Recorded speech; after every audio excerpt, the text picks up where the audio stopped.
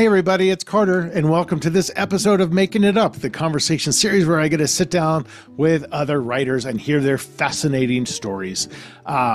Before we get to today's guest, just a note, you can hop on over to unboundwriter.com, my writing company, Unbound Writer, and check out our offerings there, online classes, and we have one-on-one coaching, and we will be scheduling more retreats for 2025, so make sure to check that out at unboundwriter.com. So today on the show, I had a travel blogger. So, this show, we talk to everybody. We talk to writers of all different backgrounds, writing all different types of things.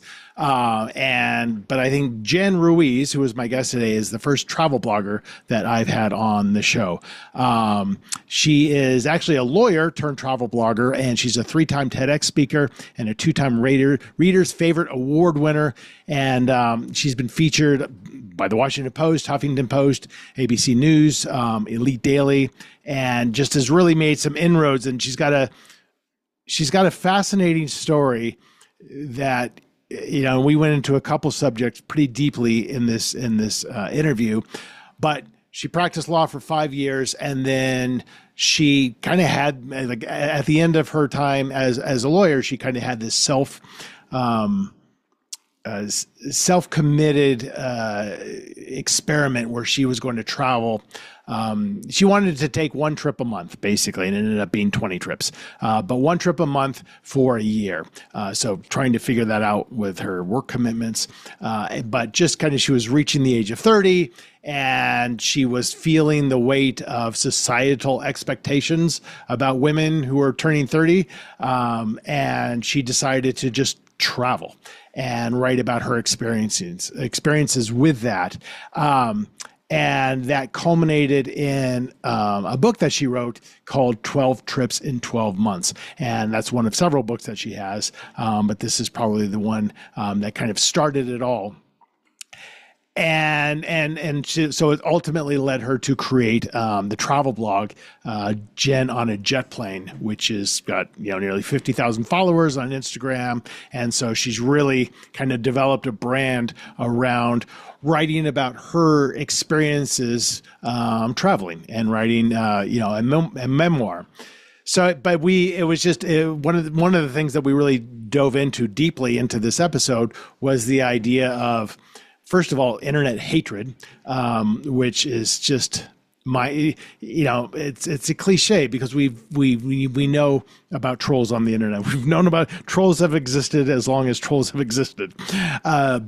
But it's a fascinating topic to me, the idea that you can write something very safe and very maybe basic and simple and thoughtful. And once it goes viral, if it goes viral, a lot of people will hate you with absolutely no reason. And just talking to her about navigating that anger on the internet was a really interesting subject. And we also kind of dove into sensitivity readers.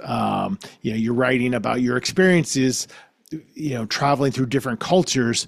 Most publishers, if you are introducing the idea that you are writing about other cultures, even if it's from your own viewpoint because you traveled there, will have sensitivity readers, a team, just to make sure you're using the right words, you're calling groups by the preferred names, which and we know that can change all the time. So we went into that a little bit as well. So she was really, really fascinating. And then we did a great little making it up at the end. She went light with it when I was going to go murderous, and she made me a better person because of it. So thank you, Jen. You're going to like this one, folks. This is my conversation with Jen Ruiz.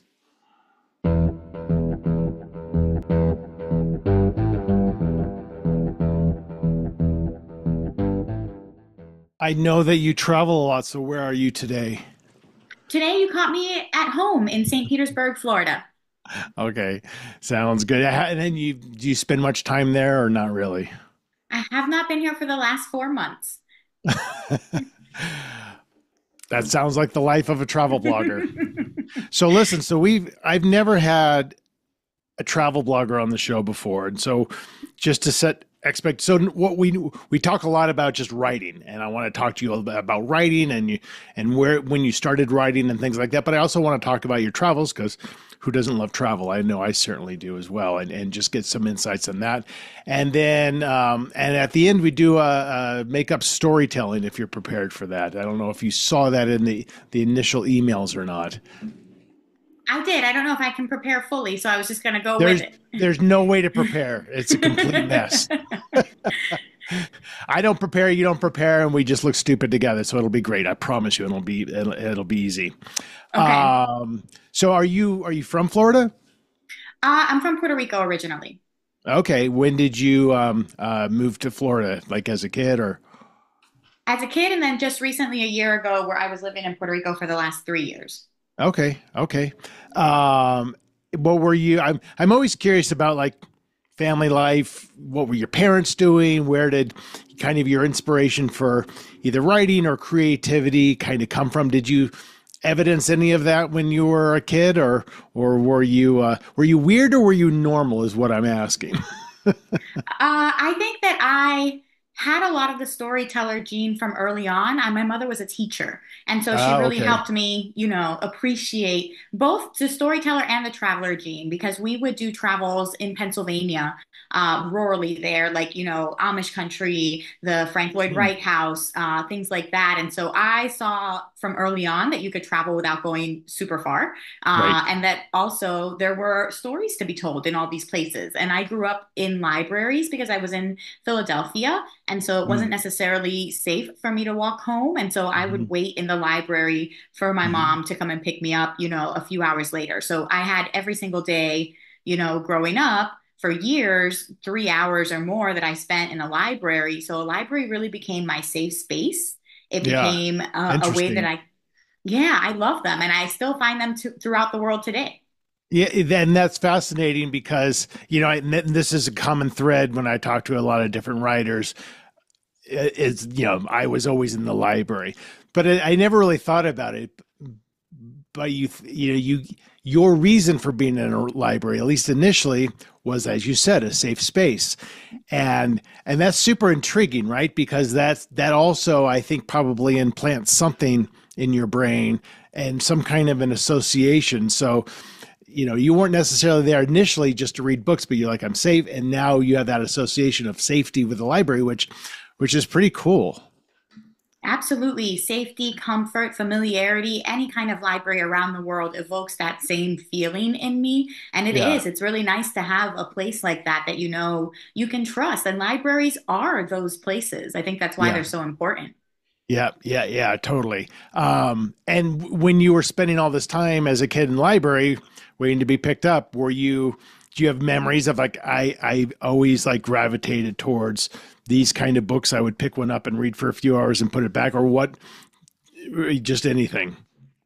I did always enjoy women's stories. Hmm. So Amelia Bedelia was a favorite of mine, that series, because she was clumsy but lovable, and Right. her heart was always in the right place. Relatable. Yeah. Exactly. All of the like American Girl doll stories, because they each Hmm. had stories that accompanied them, and then similar historical fiction novels, but with like, these teenage girls as the heroes in the stories, where I really saw myself reflected in those characters. And I think to this day, my style has grown with me, where I like to see characters that mimic where I'm at now in life, in the books that I'm reading and writing. And so I think that it grows with you as you go and you discover these new stages of life that really need to be explored and have a voice given to them.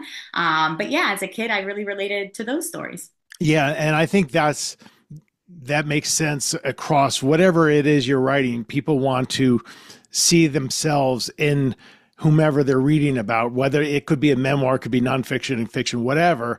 And because you are constantly saying, what would I do in this situation? Or I totally have done things just like that.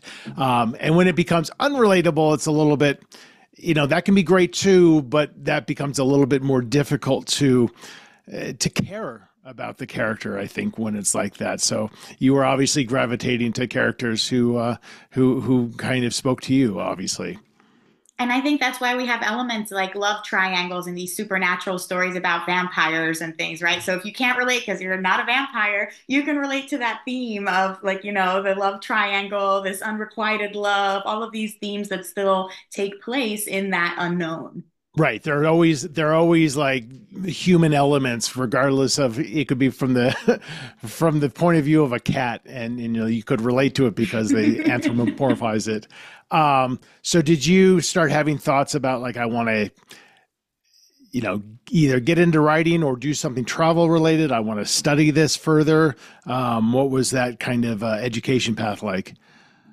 So I always enjoyed writing. I was always in advanced classes. From early on, I would get taken out of lessons for a day and be put in just a dedicated reader class. So I Hmm. remember being like in first grade and analyzing Little Women with like a select group of five other students, Hmm. and things like that. Yeah. So already reading wise, I was always a very avid reader, and it was not necessarily in my head to become an author, but I knew that that was going to be a part in the career that I chose. And so when I got to college, I was a poli science major, but I actually took English as a minor because I wanted to know more about literature. I wanted to just take classes like, the fun elective classes that people take. Like for me, that was poetry, where I was like, this Hmm. maybe doesn't have any practical application, but I want to learn about poetry from this really fantastic instructor Right. who's really passionate about it. And so that was something that I still nurtured, even though I wasn't really sure where it was going. And then when I had a career in law, definitely reading, writing, that comprehension was a skill set.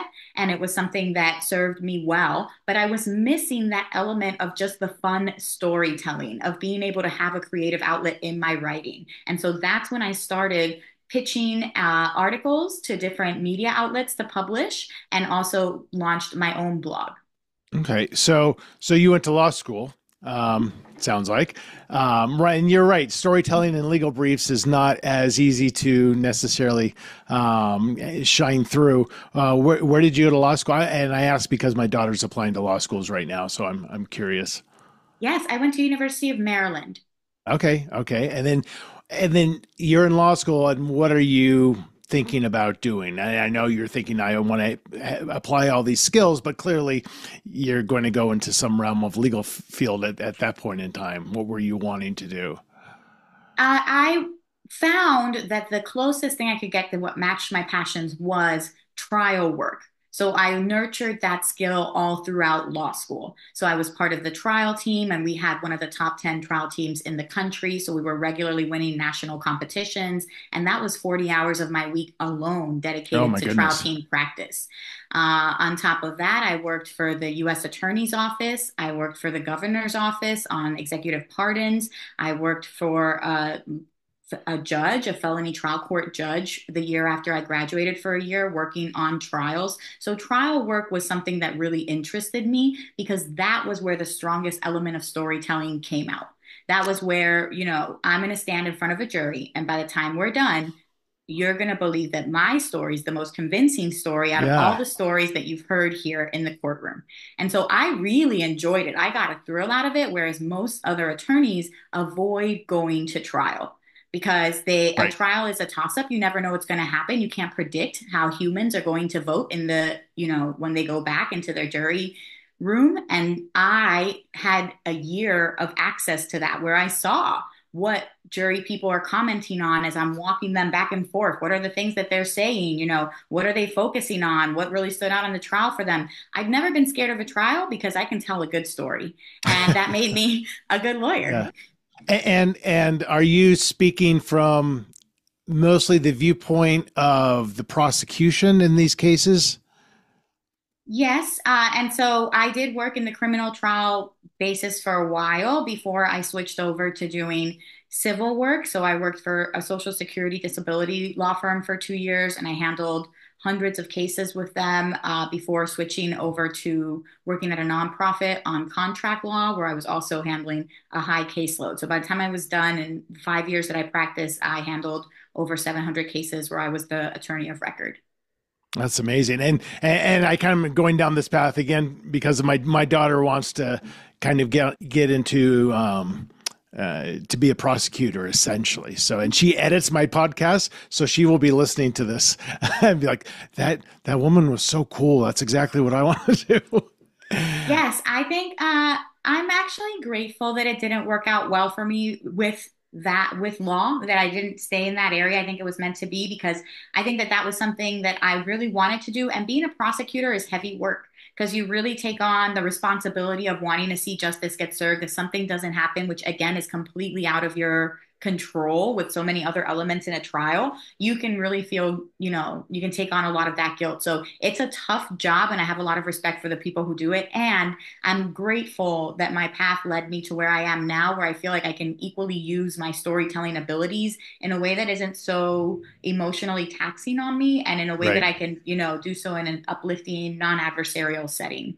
Right. I was just thinking the same thing. And I think about this a lot with journalists as well, who transition to become novelists, for example, like that training to basically make an argument, to say, here are the facts within this story, and how can I present them in the way that is the most compelling, the most concise in a way, because you have to keep the attention of the listener or the reader. And I would imagine your experience in that really honed those skills for you. Absolutely. And it's what made, the transition to being a journalist, which I do now as one of my freelance income streams, so natural, and how I was able to make that move without any traditional journalism training. And so 5 years, and then what? So then I took a year-long travel challenge that is the subject of my memoir, 12 Trips in 12 Months, where I set out to take one trip every month while I was employed full-time as an attorney the year before my 30th birthday. So sipping a mojito in Cuba on Sunday and being back in time for court on Monday morning. I ended up taking 20 trips to 41 cities across 11 countries. At the end of that year, I wrote my first book. I self-published my first book on how to find affordable flights because it was the book I had inadvertently been marketing that whole year by sharing my wins and my flight, Right. purchases that I was getting. And I had also gotten a job teaching English online that year to fund my travels in the morning before work. I would teach English online from like 4 a.m. to 8 a.m. kind of thing. And then I had that job as a crutch when I quit my job at the end of the year. So this challenge, it was just a posted challenge on social media or something like that? It was a personal challenge that I wanted to take because Oh, okay. I had myself just worked throughout, my 20s, and I had done everything that was expected of me. And now my 20s were about to be gone. And this was a big milestone birthday where you're thinking, am I where I want to be? Have I achieved the things I wanted to? And I know for me, a big element that was lacking in my type A, super perfectionist, like land everything life was having fun, was just enjoying Letting myself. go a little bit. Yeah. Yeah. And so that was the goal of that year, to send out my 20s in a happy way, in a celebratory way, versus being anxious about what milestones I hadn't achieved yet and how I could, manufacture that by that deadline. So these trips, these 40 trips, so we're talking, weekend getaways kind of a thing. If you're doing that all in a year, you're not going away for weeks at a time to one place. Correct. 20 trips, 41 cities. So a lot of Oh, trips had 41 multiple cities. cities. But yes, definitely the longest trip was, like a 4th of July around then, where I took 2 vacation days and I already had 4 days off because they gave us 4th of July and then the Monday Yeah. before off as well. So that was a 6-day trip that I took 2 days off for, Yeah. and I went to the south of France. But every almost like most weekends you are going somewhere while working. Um, Yes, and I was still traveling. So the idea was just like one big trip a month. And so I went, into a volcano in Iceland. I swung off the edge of the world in Ecuador. I volunteered with elephants in Thailand. I swam with sea turtles in Aruba. So if it's a Europe flight, a Caribbean flight, a South American flight, I'm on the East Coast. I can get there mostly overnight. Like that's pretty easy. Yeah. And I had the energy to just land and go straight into a trip and, land and go straight back to work. So it was an exhausting year, and I don't know that at 36 I could do this now. And an Definitely not. expensive year, I would think. Which is why that second job was so crucial. So that's why when people ask me, like all of that money I was making, I was another reason I was exhausted, but I was really teaching as much as I could, making $20 an hour for, every round of two classes that I taught. And so I would make like 1,500 a month or so extra doing that. And that's what I Yeah. used as my budget for the trips. Oh, okay. Well, that's very smart. Well, I mean, I think, we've talked a little bit about how your background in law kind of prepared you to be a writer, but what also prepares you to be a writer is exposure to the world, which is what you did, right? So because you climb out of the ignorance of being in one place all the time, and that makes a really poor writer typically, to somebody who has all these experiences from all these different cultures, whether you write about that directly or not. And I know you do, obviously, but if you were writing a novel, for example, just you're basically developing your natural empathy, I think, by all of that exposure to other people. How do you think that affected your ability to communicate what you were seeing? Do you feel like you've become more empathetic over time? You have a greater understanding of the world at large? Yeah, I mean, I'm constantly learning things that I had no idea I didn't know. Mhm. So when I was starting, I didn't know things like about ethical animal practices. So I didn't know that you shouldn't be swimming with dolphins and you shouldn't be riding elephants. Like I didn't know all of these things. And I didn't know that we had a whole industry driving that ourselves. Now as we've gotten more in the field, I'm scrutinized a lot for my actions. So I have to be very careful about the things that I share, how I label, indigenous cultures, how I share accents, like everything runs by a sensitivity read with me. At least in this latest book, we had definitely sensitivity reads going on to make sure that we were being cognizant and thoughtful with regards to other people's cultures. So I think that there is always that element, and that makes it so that you do want to be a little bit more careful about how you share. And things change too, like how you name things, how you can, refer to Sure. things changes over time. So I've myself had to go back and like try to rewrite articles that I've written for major publications. And normally they don't allow edits for those, but if I can pitch, this is not using the correct terminology anymore, this needs an update, like I can usually get that passed to be able to make an update even like, 6 or 10 years later now. But it's something Wow. I'm always cognizant of. Yeah, like what in my past and what kind of portfolio material is out there and how is it representing people? Because it has to do so in an accurate and respectful way. And that's Yeah. definitely a lot of pressure. So just to make sure I understand, say you wrote an article for the Washington Post a decade ago. They could potentially entertain the idea of updating it, even though it's an archived article. If it's still live on the site, yes. So an example of that is I wrote about indigenous tribes, and at the time, Native American was more of a popular term than it is now, where it's more First Americans, indigenous, things of the sort. And so that wasn't really the right terminology to be using. And so I did approach Yeah. this one magazine to ask to be able to update that, and they actually said it was on their list to go through an update. So Oh, I think they interesting. have an Yeah. internal thing as well. Right. Because, to your point, things change all the time. And it's, the backlog of things that, we're not going to say anymore to catch up with that would be an almost impossible task. So it just surprised me I didn't know that was the thing. So that's really interesting. But so let's talk about sensitivity readers for a second, because we've touched on that from time to time on this show. And it's fascinating to me. And I think it's a necessary thing when you're doing something like a travel blog so a good example would be if you're writing from a first American point of view, and that's your novel or whatever, and maybe that's not who you are, which that probably wouldn't happen. But for example, they would have a sensitivity reader who represents whatever community, right? But when you're writing a travel blog, which you might have a book that encompasses 30 different cultures, are they choosing people from each one of those cultures to read that? Like who's the authority? Is it one person who just knows everything? Well, I think with my publishing company particularly, they had a team of people. So it ran through multiple people, ideally because every person has a different lens and a different way that they're looking at things. I might look at things from a heightened sensitivity of a Latino perspective, whereas somebody else might look at it, somebody mentioned that me mentioning that women initially I had to write that women were not great at push-ups because of our weight being distributed differently. So that like our weight, our center of gravity and our weight for carrying children is like in our pelvis and our legs, Yeah. not so much in our arms. And then that was like discriminatory potentially to women Yeah. without, who had strong arms. And so, and I didn't mean for that to be the case. I thought I'm just stating, the way that women's Right. weight is distributed versus men. And that was something that one particular reader caught, presumably because she probably had really jacked arms. And it's Right. like, Yeah. and so so it runs through multiple people to see what each person's going to filter and catch, I Right. think.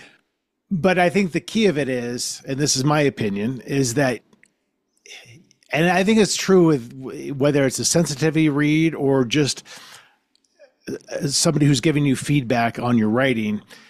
It's great to have a lot of people to listen to, but you don't need to listen to all of them, because if you know what I mean, like if one person has an issue with it and you understand the issue, you get that, but you do feel like maybe that's an outlier. Are you really going to change everything for that one comment out of 50 that you got? I mean, it's an existential problem, right? Because you never know who is going to take umbrage with what, and you truly don't want to be offensive to anybody, but you can also water something so far down that it just loses kind of the meaning. Because your example is really interesting to me because that's a physiological, probably factual truism, which I mean makes sense to me. I hadn't heard that before, but it makes sense to me. So that feels like it's totally fine to write. But like to your point, one person's like, "Hey, this is really," and I'm like, and I get that point of view too. So it's like, it's the age old, where do you draw the line? And in my case, I listen to the experts, I listen to my editors, but I wouldn't necessarily listen to like one reviewer, out of 1,000. So yeah, but it still stings if you feel like that person's upset with what you wrote. So And this it's is internal. This is not reviewers. Reviewers, I right, don't even right. read I because understand. it's going to You be can't even published look at after. those Yeah, sometimes. exactly. We don't even touch those. That's like the third rail, right? And so, but internally, somebody mentioned that, and so I think the line for me, because I totally agree, and so that was something I asked myself: how important is it to push back on this? And so Right. I used that example because I thought it was seemingly benign and something that I didn't even think would be an issue. And it was so easily fixed by just saying like many women, versus all. And that's something where, with my Yeah, law right. background, I know that absolutes can trigger people. So just saying many, most, some, that can really just lessen the impact of something that wasn't crucial to the story. But Right. in another instance, for instance, I have taken writing classes before with one of my mentors and one of the best travel writers I know. And he has mentioned, writing true to the accent of the person that you're listening to as a way to bring that character to life, as a way to, take that person to the destination. If that means, and I had some pushback on that where they were like, I don't know if we like the way that accent is written. And I was like, but I'm going to leave it like that because that's how it's pronounced and that's how I'm hearing the person talk. And it's not meant to be any kind of it's not meant to be indicative at all of value on the accent or anything like that. It's just meant to be a straightforward rendition of what I heard. And it also adds variety to the text when you can hear the accent of people talking versus just everybody talking in like basic perfect English. Right. No, you make a great point. And it's, for the listeners out there, it's just something we deal with quite a bit. And again, I'm going to use a novel example just because that's what I write, but you might have a character who's got their views and those views might be totally offensive, conventionally offensive. But that's who that character is, just as there are people like that. And so technically that should be off limits, but you still have to be thoughtful about it. Or even if you use, I've written stuff that, takes place, decades and decades ago, and they might use a slur that was commonly used back then that you would not use today, but it was absolutely of that time, even though it was written, in modern usage. I just had this conversation with a well-known romance writer, and she writes historical romance, and she made a really interesting comment about how you might be writing a romance set in the 18th century where you just know, the men were awful. Mm-hmm. And but if it's the not if it's the main, say, love interest, the main guy love interest, he can't be like that. He has to be kind of have modern sensibilities, even though it probably doesn't make a lot of sense for that time period.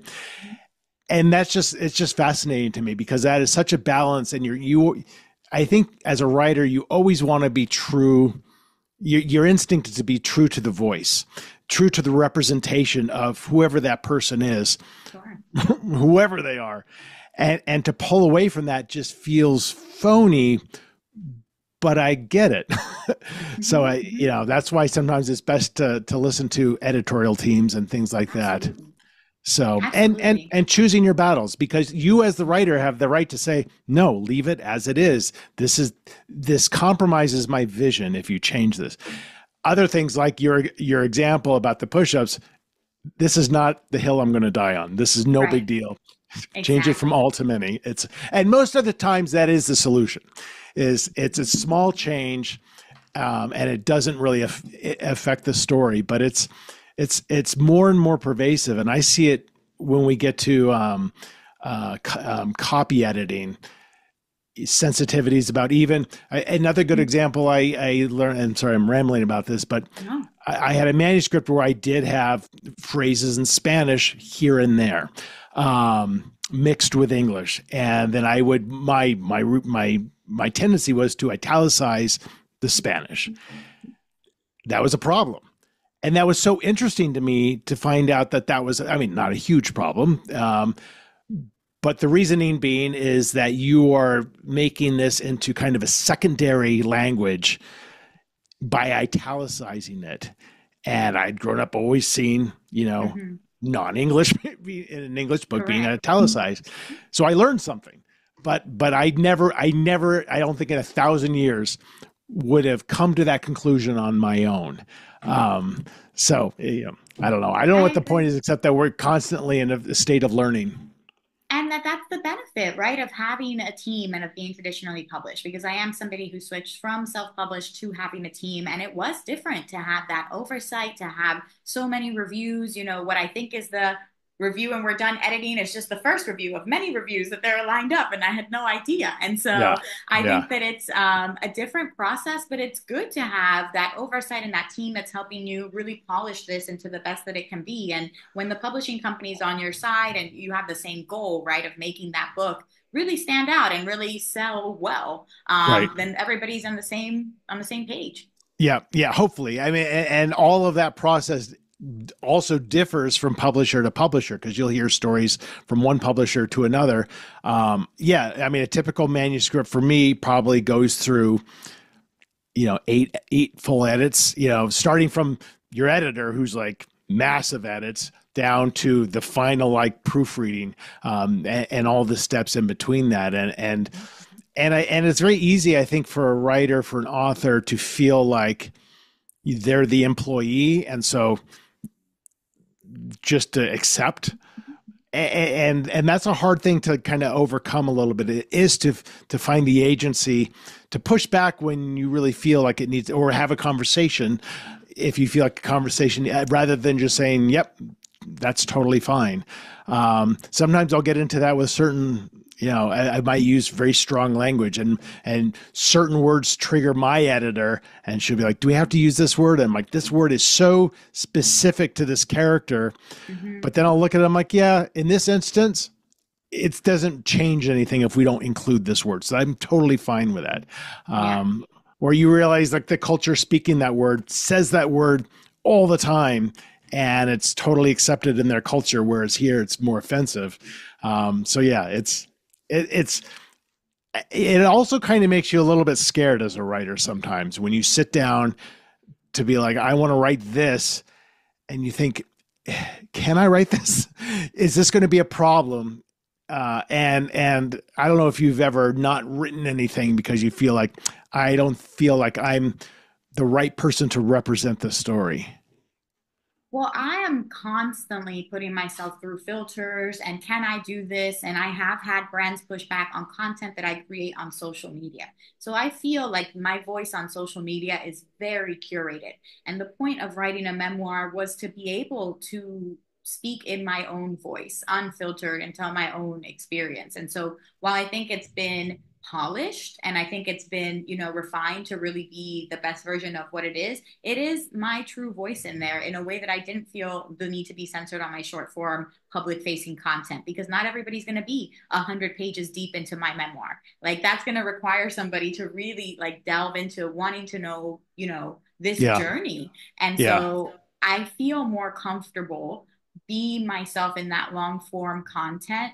Whereas I am very careful about what I put up on my 60-second video clips, because you get judged so harshly and Mm. it really does impact you. I feel like people who are reading, and I mean, people who read memoirs, um, I think, again, this is why I stay away from reviews, because it is personal and it is Yeah. people, commenting about your life.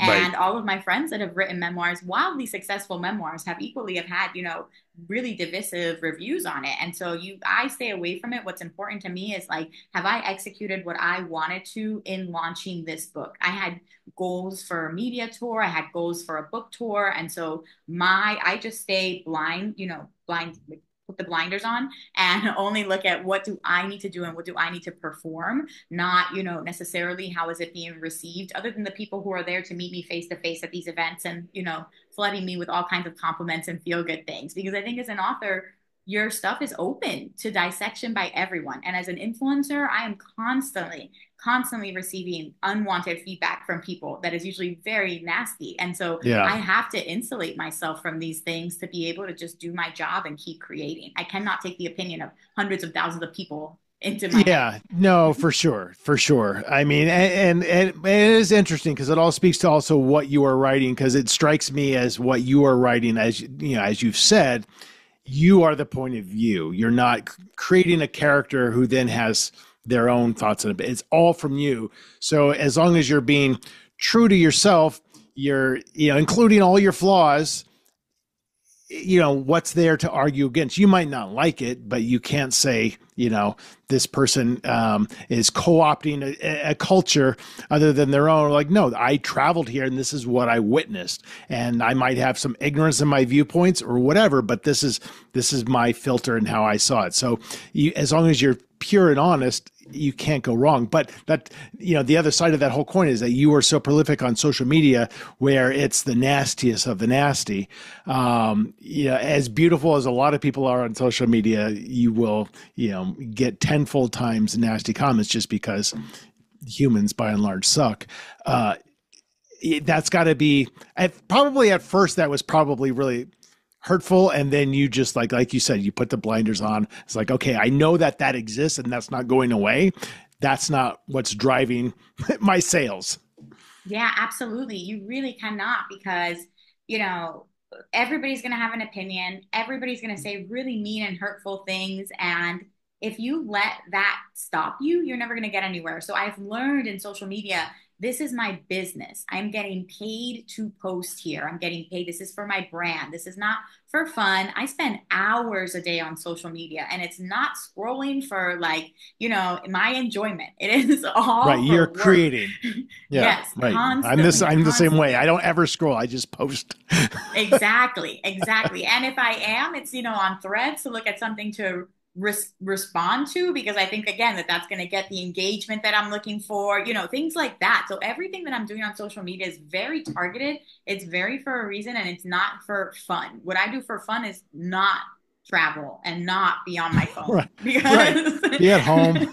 Right. yeah, just Right. like be in my house, like, yeah, exactly, be in pajamas, lounge, read things like actual physical books. And so I just do this because it's work, and I think that makes it easier when you're getting paid to deal with it, when you Right. know that it's actually you are, the product online. It becomes easier. But this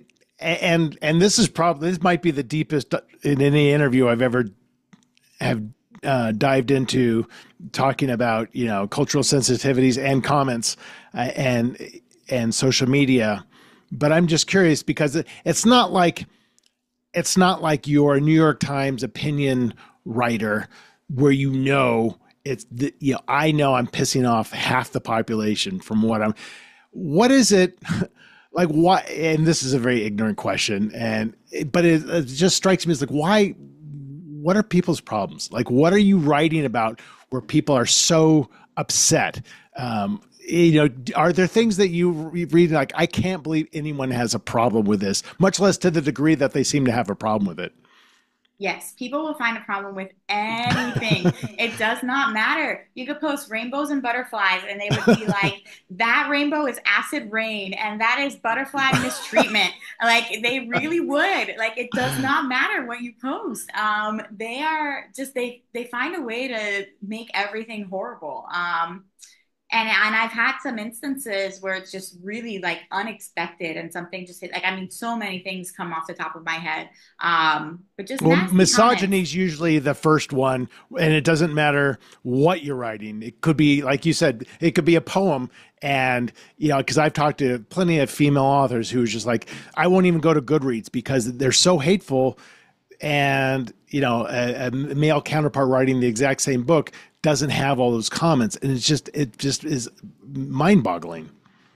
And that was the initial impetus for my book to begin with, right? That at 30, all of a sudden, as a woman, if you're single and you're not married and you don't have children, you're looked at as damaged goods and what's wrong with you. And now at 36, where I'm similar, like so many people, that's their first attack of just like, you're fat, you're ugly, you're dumb, you're gonna die alone, you're a cat lady, things like, and people just do all, and that's just like the light end. My friend who has a bigger account, she gets like told to kill herself. Like she gets told all the time, like just I horrible just can't even things. wrap my head around that.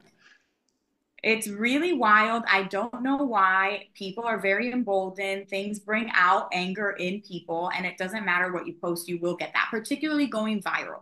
That's why Yeah. going viral is not a gift because, it's not like Right. Yeah. thousands of people see your stuff. Great. It's your friends, your family, people with tangential interests. When it gets to the millions of people seeing your stuff, it doesn't matter. They don't care about your stuff. They just care about ways to cut you down. And Yeah. once you start getting where you're like, okay, this went from everybody agreeing with me to now the disagreements and the people, really poking at me are coming in, that means your content's going viral, which unless you're selling something with that video to make it worth the headaches and like the stuff that you're putting up with and in inputting all of this negative constant information into your head day after day. Do you know what it is to have to fight that? Like to hear Yeah. all of those negative things, you have to say for every negative thing you input, you have to say to yourself, like, no, I'm this, I'm that. Like you have to really physically fight that stimuli that you're entering every single day of negative things, of insults, of personal degrading cut downs. Yeah. So Yeah. when my We, video just performs okay, that's okay. but yeah, and I'm sure part of that is also, to your earlier point, I just don't even look anymore. Like which is a shame because then you're not seeing all the great things people are saying as well. But it's, yeah, and I know it's an easy thing to say, but I think it's absolutely true. It's just how miserable these people must be that, because they probably don't even remember commenting on your video because they're spending as much time as you're spending on social media. They're spending twice the amount of time going from account to account, just writing miserable things because they're sitting at home watching some awful news program all day. And then they're just constantly like in the state that they're in that state of negativity that you're trying to escape from. Yeah, I definitely do not recommend social media when you're like at a rough time in life. I had my sequel, I'm working on the sequel now, and it's about another 12 trips in 12 months challenge that I took last year after my 35th birthday, after my boyfriend of 2 years dumped me on a sponsored cruise on my birthday, the Oh same day my my Facebook God. account was hacked. And so Oh, I was like at a really low point. yeah, it's a So low point. to have somebody be, and my friends took me to Harry Potter World here in Orlando because I like Harry Potter and it cheers me up, like to just be playful and to be in, like a kind of childish state for a little bit and to turn off your worries. And I'll never forget like the first weight comment that I got because I did put on, breakup weight, was like, looks like you've had too many butter beers. Like you should cut down on that. And like those words, like those really horrible comments get seared into your brain. Yeah, And yeah, you're yeah. right. It doesn't matter. Like I remember all of them when I first started posting on TikTok about making the transition. Some like little 16-year-old brat was like, my dad says law is not for everyone. And I was like, What an asshole. Yeah. And I remember all these stupid comments, and I Yeah, can no, laugh I would about be them too. now, but It's just funny, yeah. And I know in myself, I can be sensitive, like not in the sense that I will ruin my day, but I think like you, I would remember years yeah. later, nasty comments that came out of left field. And it's like, well, because I'll read 1-star reviews of my book, which can be entertaining. Um, but it's easier, I think, for someone like me because I'm not writing about myself. So Right. they're not commenting on me as a person, they're commenting on my story. Right. And doesn't, and that still doesn't obviously feel great. So I can't imagine what it's like when it's literally you that they're, oh, just people fucking suck. They just do. um so so how is your writing, your actual physical act of writing, the way that you obviously have a great muscle for it? How has it changed? Have you seen it change over the years as you've produced these books, writing about, still things from your perspective? Do you feel like your voice has gotten more distinct, more pronounced? Has it gotten easier to physically write?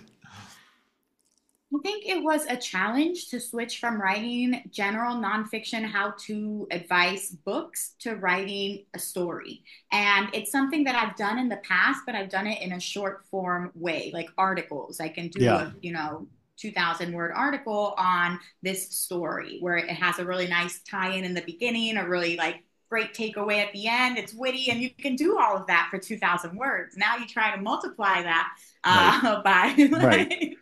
like 30, and all of a sudden they're like, oh, this all has to be cohesive. And I have such respect for authors that can like leave these little gems like early on in a book and then tie it in like 6 books later where you're like, oh, that's why that was Yeah. brought up. Like, to me, that level of planning just blows my mind, and I have such an appreciation for it. I think even with a memoir, I knew overarching what I was going to be telling, but it was my story, so I already know where it's going. I know what all the gems are. Like, I know how this is going to be laid out, versus like world making and having to make a world, which I just think is so impressive and I have so much respect for. Yeah, it's not easy, but I mean, so in my case, for example, I don't outline, so I just write what's in my head, and I don't look back, and then so your draft is a complete mess. Yes. Um, but you start to realize things, and when you realize, oh, there's this thing that happens 3/4 of the way through, then you start going back and dropping those gems in to tie into it. So it's a process Yeah. no matter what you do. It's all about the editing, and it's interesting to me. I coached a person once who was writing a memoir, and it was a fascinating process because with memoirs, there's so many people who want to write memoirs. Like, everyone wants to write a memoir. Most people don't have anything interesting enough to say. That's the sad reality of it. I mean, everyone's interesting. Everyone's got stories. But to say like, I want to write a 400-page memoir, it's like, okay, is this a memoir or is this you needing to write to work through your own stuff, which is valid, totally valid too. But that doesn't mean it's going to be interesting to the Sure. world at large. So you do have to treat a memoir as you would a mystery or a thriller or women's fiction. It's got to be compelling. You've got to care about the character. There's got to be a real story there. It can't just be, yeah, this happened to me and this was a challenge and here's how I try to deal with it. The reader wants to go through. So do you think about that? Do you think about, clearly it's your story and these things happened, but you have to have the objectivity to say, yeah, this was interesting to me. I'm not sure this part's going to be interesting to my editor. Yeah, absolutely. So I did work with a memoir coach. And so that was something I was doing even before I started querying, was Smart. really figuring out. So she laid out the differences between memoir and biography, as memoir being a specific time in your life that shows a universal lesson. So for instance, in the travel realm, because that's what I think of, Cheryl Strayed, she hiked the Pacific Crest Trail. There's a start and an end time, and the story is about that particular challenge. Elizabeth Gilbert, she went on that 1 year sabbatical, start and time, and it's about what she learned and how she was transformed through that challenge, where that's universally applicable. Whereas a biography Or, that's more, tell me who pushed you in the second grade because I care enough to know Michelle Obama, and I will be angry for Yeah. you, right? Like Yeah. if Yeah. you have Right. to, Right. like And you how did that really, form who you turned exactly. out to be later on?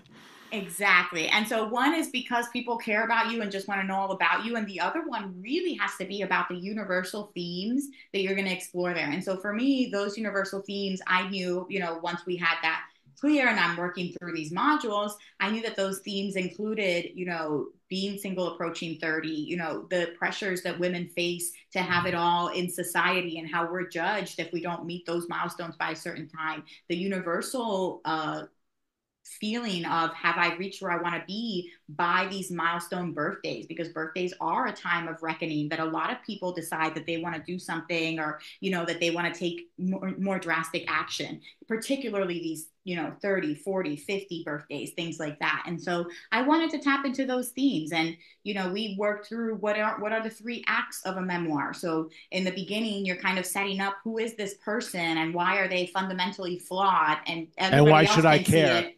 Yeah, you can see it, but they can't see it. And Right. then leaving you in such a precipice that you, at the end of that first act, see that there's been so much tension that something has to change. And you're invested in seeing how that changes, right? Something big has to happen that pushes that change. And then you have kind of the metamorphosis where you probably realize that what you tried or what you thought was going to work didn't. And then what are the lessons that you're learning throughout, like kind of the bulk of the story. And then at the end, really bringing it back and now being that fully transformed person where you see your shortcomings and you see how this journey has changed you. And ideally, somebody's following that journey along with you, Yeah. thinking that they can be changed or inspired to do something similar. Right. And noting that, like, yeah, right. And in a perfect world, meaning in fiction where you can just make up whatever you want to make up, you still have to try and fail all those things because you can't succeed unless you've had those failures. Like, that's so, I mean, that's, I can evidence that in my own life. Like, I only succeed in things after I've usually failed because that allows you to try it in a different way. But it also strikes me with a memoir that, like, I think to your point, how did I change through this as a person? Because readers want closure, some kind of closure, whatever they're reading. And what do you do if what you're writing about you didn't really change? You went through, like, what if you went through all of this and you didn't really change, but you still had all these experiences? Is that a satisfying conclusion to a memoir? And so I think a lot of people, when they read my book, expect there to be an ending where I found a guy and I got married and it's happily ever after. Even when we were talking to writers But then they're not potentially, getting it, I feel like, right? Like that exactly. doesn't seem That like that would be the point of this. Is I'm traveling to find a husband. I'm traveling to just, it's almost a quest of self-actualization and has nothing to do with the opposite sex. But that's not how it's been presented to us, because we want stories to be wrapped up with a nice little bow. And so Yeah. when people were looking at writing this to potentially pitch it for a script, they had like a whole Oh thing that they God, built I can only around this, imagine. because they Right. wanted to be in a nice little bow at the end of everything. And I was just like, but it's not Right. that. And it doesn't feel authentic to the story, because first you've written the ending that I'm still living. Like I know the sequel now, Right. but I don't know where this ending is going. And it's probably going to be better than anything that could be written. Stick with me on this character development. Right. It's Right. taken some Right. time, but it's worth the investment. And so I think this was the first book. I think this last year and the development that I've done this last year of doubling down at 35, being dumped by a boyfriend of 2 years who I thought was going to propose, and really having to deal now with those same recurring themes. Like you're mentioning, I didn't just become my fully actualized self at the end of that last book. I turned 30 and boom, I am now the person I was meant to be. I have fully solved everything and I'm like super Right. perfect. Like it is an You're simply not the ongoing. person who you were. Exactly. Exactly. Yeah. And I'm more aware of the things that I need to work on. And in this, this sequel I'm working on now, it'll be doubling down on those lessons and how much you've grown in the 5 years through travel and all the things that I've seen. Yeah. But it's an ongoing journey. Interesting. Well, Jen, it's been fascinating talking to you. Before we wrap up, we're going to do a quick storytelling, as I mentioned earlier. It's the making it up portion of the show. So we're going to choose a random book from the bookshelves behind me, a random sentence from a random page. I'm going to read that sentence, and then that'll be the first sentence in maybe like a 2-minute long short story. So I'll read the sentence. You give me the next sentence or two of what you think happens. I'll do a sentence or two, and then we'll kill it when it goes off the rails. So give me a color of a book that I can choose. Red. Okay. Everyone chooses red. It's amazing. It's a really foreground color in your bookshelf. Yeah, that's true. That's a good point. All right. So this is a 1,200-page book called The Children's War by Jen Ruiz. So give me a page between 1 and 1,100. 58. Okay. So I am just going to quickly scan 58 to see if there's a sentence like that would be good here. All right. I'm going to read this, and then you do whatever you want with it, or if you want me to go first, I can too. But here's the sentence. After a few minutes, he used a knife and cut the rope off. He wasn't sure if it was the right move, but he was going to trust his gut. He held the rope in such a way that it made it look to the guards that he was still tied. He had to wait for the perfect moment of opportunity.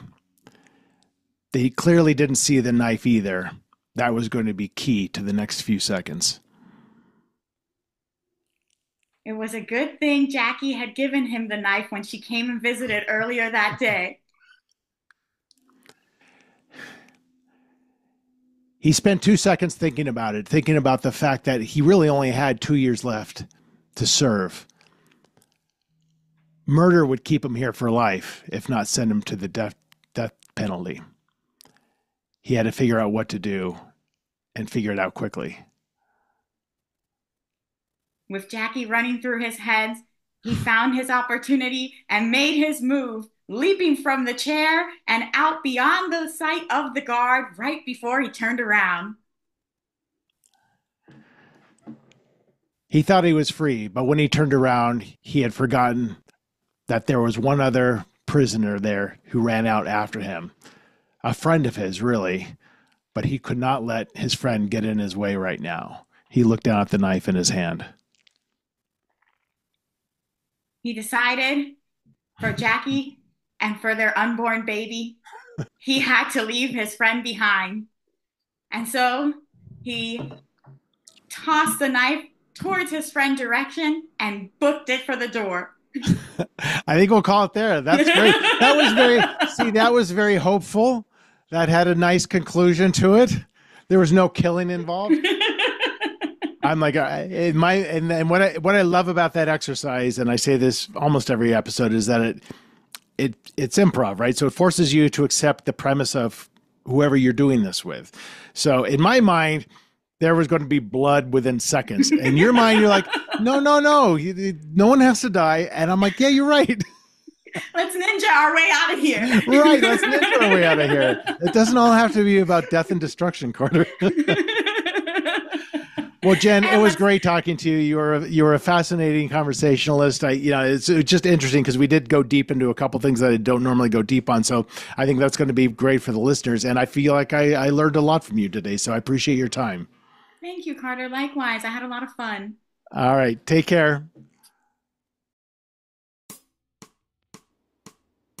So that's it. That is my conversation with Jen Ruiz. That was fascinating. Like I said early on, I feel like I learned from her. So really, really good conversation. If you want to follow her, you can just head on over to Instagram to Jen on a Jet Plane and follow her there. And then you can read all about her as well. And if you want to check out my books, check out my newsletter, my blogs, all that kind of stuff, please head on over to carterwilson.com. Or if you're interested in my online classes, my retreats, or my one-on-one coaching, please check out unboundwriter.com.